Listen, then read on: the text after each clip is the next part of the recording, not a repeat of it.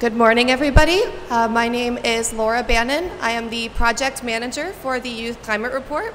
I am joined by our executive director, Mark Terry, and today we are proud to present one of our partner programs, which is the Ghana Youth Video Program. And so we're going to be talking about some films that we're going to be showing. Thank you, Laura. I'm also a professor at Wilfrid Laurier University, and you can see from the slide behind me, that's our group of students and participants in the Ghana Youth Video Program. This is a research project at Wilfrid Laurier University, and what we endeavored to do was to work with young people throughout the country of Ghana by making sure that they had the equipment and the skills and the tools necessary to make short documentary films that reported on climate impacts to their respective communities.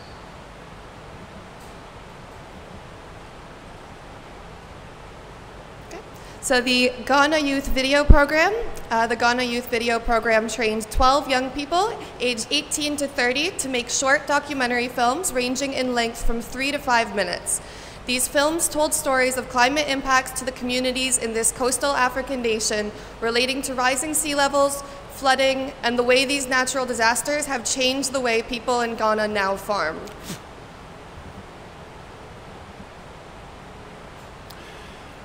Many of these videos are in the indigenous language of Akan, recognizing 2022 as the first year in the UN's International Decade of Indigenous Languages.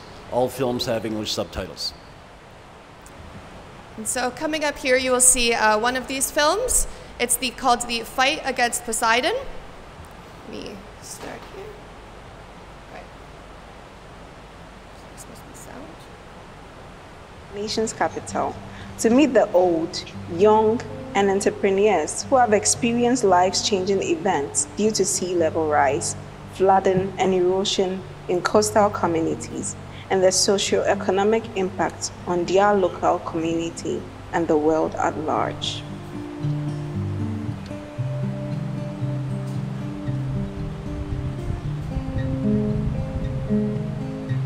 Sea level rise again occur at any place in the world.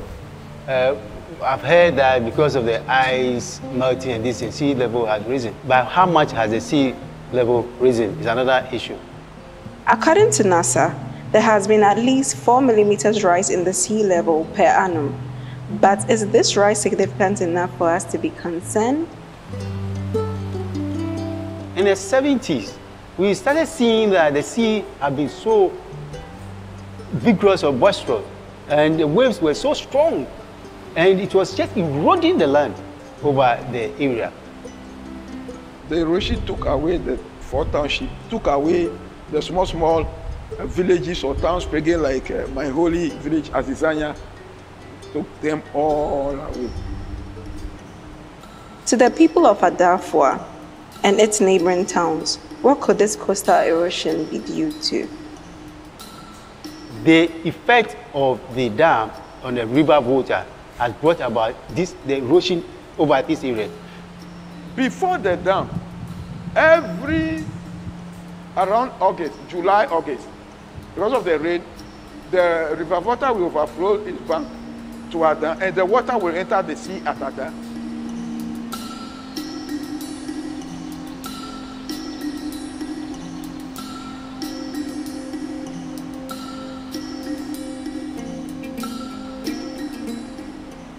The water will come so much that it will enter the sea and it will go on top, because it is lighter than the sea water. It will flow on the sea water up to Tema, and then towards Lomé, and then in the same direction towards the southern part, towards America. That's what we have been saying, towards the southern.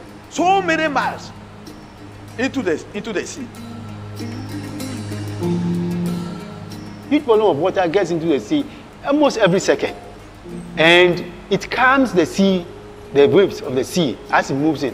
At our dam, it's about 40 to 50 millimeters into the sea. The fishermen were telling us that on the sea, looking direct to the estuary, they could get fresh water. The absence of that discharge, huge discharge into the sea, is bringing about the strength of the high waves that we are getting. Well, when you watch the front view of the river, you see it's very rough and very deep here. And this river is just coming because of the sea waves, the sea tides that enter into the river. The tide gets very high and then it starts eroding the whole beach. About in a month, we lose more than 5 to 8 meters of land. Having lost his first beach resorts by the coast of Ada, the CEO of Midas Beach Resort has hoisted flags and has been moving them inland with the erosion. He also uses temporary structures like chairs and the umbrellas to avoid seeing his investments being washed away by the sea. Moving through the deserted coast from Adafa to Pute, nothing stops us from enjoying the fresh coconuts. Fort Congestine, built in 1783 by the Danes for trading, now stands in isolation since being washed away by the sea waves. Next to the traces of the fort is the building of Mr. Okanse, the merchant. His mansion was well spoken of in the late 60s and early 70s. Classroom blocks, partly on the coast, with majority on the sea. Abandoned magistrate courts in an abandoned town.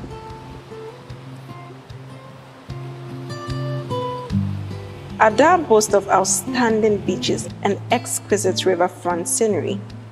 Millions displaced from where they once called home. The sea like an unpaid landlord driving away the masses and swallowing the rest. Now there was mostly nothing but sea, sand, and broken frames left behind where life used to be.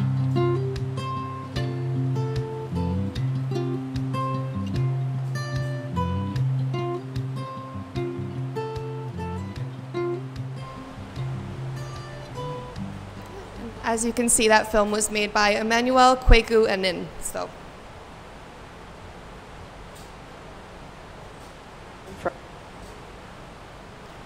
Thank you, Laura. Now, all the 12 films made in this program are going to be screened at the COP27, and we have a special event, a special side event, I'd like to announce. If you want to see these films, come out on Wednesday, November the 9th at 4:45 p.m., room 8150. We'll be having a presentation there with none of the filmmakers, unfortunately, could make it, but their films will represent them. And just to speak a little more about this project, it was a research project out of Wilfrid Laurier University in Waterloo, Canada, and it was spearheaded by Professors Jeff Grishow and Professor Magnus Mafofa McCarthy. They worked together along with myself to select 12 candidates for this project in Ghana, and some of them had film experience, but most of them did not. So the idea was for them to use video to tell stories of climate impacts to their communities, and whenever possible in their own languages, not necessarily English. And the reason for this is we wanted to bring those stories and the visible evidence of the flooding, the rising sea levels, and the impacts to the farms to the conference in video form, so that everybody here could see what's happening in Ghana. And we wanted to amplify the voice of youth, as the Youth Climate Report does with all its films.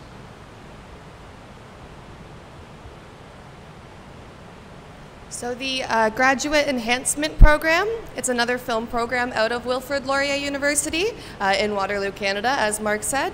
And it trains its students to make short documentary films about the climate impacts in Canada and how they might affect the global ecosystem. And 4 young filmmakers produced films in this program, and then they've been added to the Youth Climate Report database. We spoke about it yesterday. It's a GIS map database. And then if you wanted to, or in keeping with this year's theme of showcasing films in Indigenous languages, one of the program's films is presented in the Inuit language of Inuktitut. And you can see all of the 2022 films below at the tiny URL at the bottom of the screen. Yeah, thank you. And one of the films we're going to share with you today was made earlier this summer by a student at Wilfrid Laurier University. It's called Tick-Borne Illness by Grace Hood. Rising temperatures are allowing the bloodsuckers to survive through winter. A statement Toronto Public Health told Global News the risk in Toronto of getting infected by a tick carrying Lyme is low. He doesn't even know how it landed on him, but it was probably in our tree.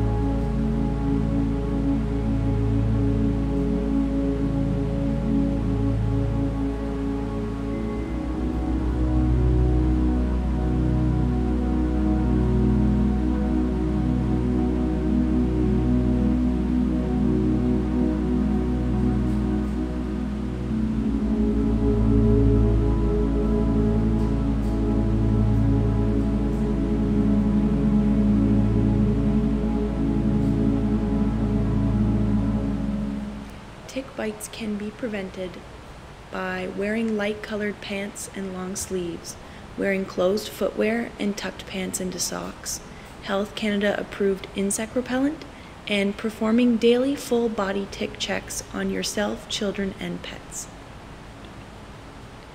Climate change is the #1 cause of overpopulation of ticks, which has increased Lyme disease and other tick-borne illnesses in the Southern Ontario region. In a 2021 study, over 1,487 Canadians have been diagnosed with Lyme disease. We as Canadians can stop the spread of tick-borne illness by decreasing the population of ticks in Southern Ontario, which can't be done without the fight against climate change.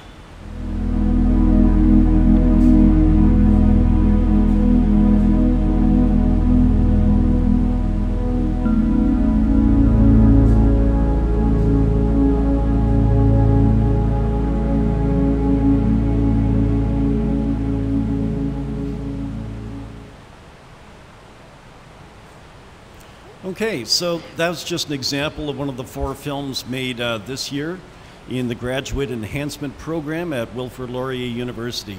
What we attempt to do with these various programs is to give young people that are passionate about the environment and doing something about climate change an opportunity to make a documentary film about a particular issue that's important to them. We also try to reach out to Indigenous communities, like we did in Ghana and Ecuador and the Arctic earlier this year, to amplify the voices not only of youth but also of Indigenous people, and to hear the stories that most policymakers and even research scientists are unfamiliar with, because a lot of these communities are situated in remote locations, and it's very difficult to get there sometimes. So by bringing video evidence of what's happening there, being told by young people to the policymakers, not just here at COP27, but even locally, regionally, and nationally, helps solve the problem, helps address the problem, and helps recognize the contributions of young people and Indigenous land-based solutions and research. And so for further information, please visit the university website, wlu.ca. And for the Ghana Film Project, we have our own website, ghanafilm.org. Please visit that. And there's a couple of URLs there for the Ghana films if you want to watch all 12 of them. Then maybe take a picture of that lengthy URL. And for the graduate films too, we have an URL just for that. And to email the principal investigators on this project, there's myself and Magnus Mafofo McCarthy and Jeff Grisho. They were the principal leads on this project. And Laura, would you like to wrap things up with a little talk about the Youth Climate Report? Yeah, so the Youth Climate Report, basically Mark talked a little bit about, you know, how our mission is to be able to bring youth voices, and as mentioned, especially this year and moving forward, especially Indigenous youth.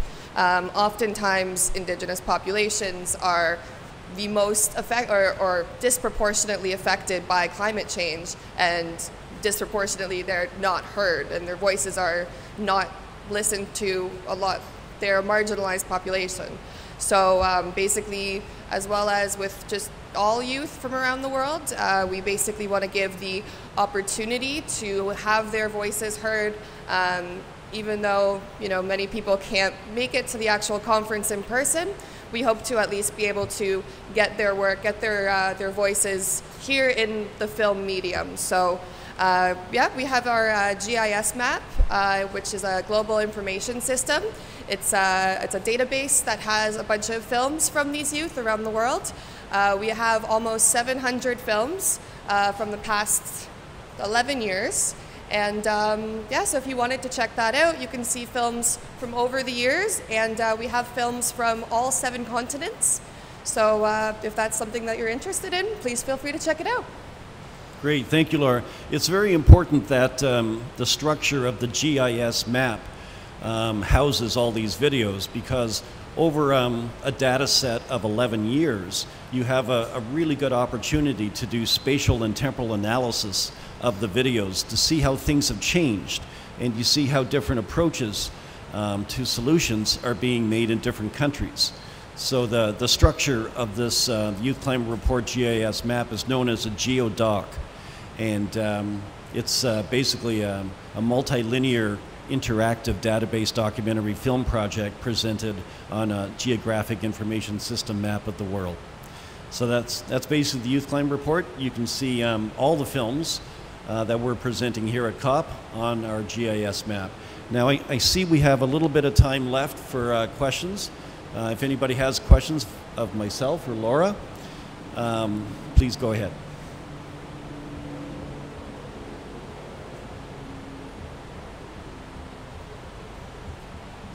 I think someone will be around with a microphone if you want to ask. Yeah, here she comes.